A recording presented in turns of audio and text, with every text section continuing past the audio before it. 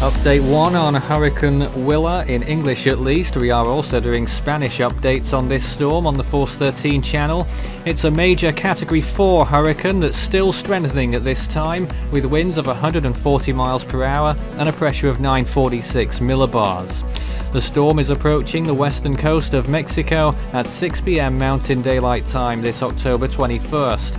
A stage 5 on the CDPS scale, devastating consequences likely when the storm strikes in a few days. At present, it's 212 miles from Manzanillo in Mexico, 249 miles from Puerto Vallarta, 310 from Tepic, and 396 from Mazatlan, those coastal locations that are likely to be impacted by this storm. A hurricane watch in effect for San Blas to Mazatlan, and a tropical storm warning for Playa Perula to San Blas, mainly the western area there. And those conditions along the coastline there are expected to deteriorate over the next few days. As we look at the model over the next over the beginning part of this coming week on the GFS, you can see the storm continuing towards the north, could even become a Category 5 in the next few hours, leading on to the next few days, and then swinging eastward into the coast of Mexico inland, and eventually ending up somewhere on the Atlantic side by the end of the week. This storm could deliver huge amounts of rainfall, but what's more, it could produce massive winds and storm surge over the next few days. A lot of people obviously be comparing this storm to Patricia. That's not going to be the case, not quite, but with sea surface temperatures of 28 degrees, Category 5 status can't be ruled out, and I would say this storm reaching Category 5 would be a greater feat than Kenna was in 2002, owing to slightly lesser sea surface temperatures actually than Kenna had way back then. Almost to the day, by the way.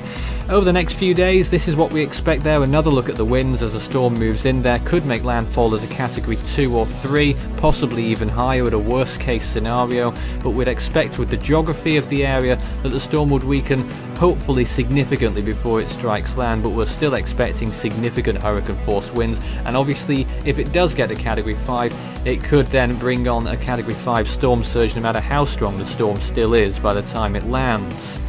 Tropical storm force wind percentages there. Puerto Vallarta, 93%. That's on one of those islands right in the crosshairs for this storm.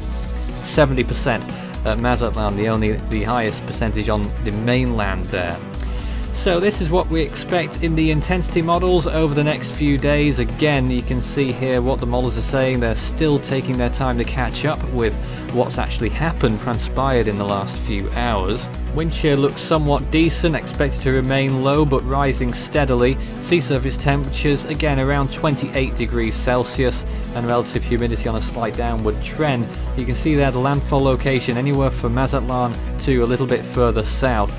And this is how the storm's been looking in these latest satellite frames over the last about an hour or so.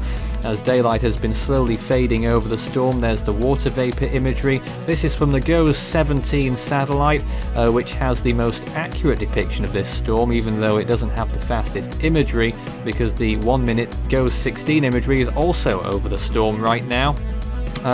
But you can see how the eye has continued to clear in those latest frames, and the northern eye wall in particular has been consolidating around what is already a well-developed southern eye wall. You can follow Force 13's outlets, the website force13.com with the latest. You can also find our YouTube page. You're probably there already, but if not, subscribe if you haven't so far. You can also find our Facebook page, Force 13 all in text, and it's at Force 13 on Twitter if you'd like to get in touch with us on there. You can also help the project become even better by enjoying the benefits of patronage. You can find out more information about how to become a patron and what those benefits are at patreon.com/Force13. You can also add Force 13 on Skype and my personal account on Discord, Fool13, at extension 9094.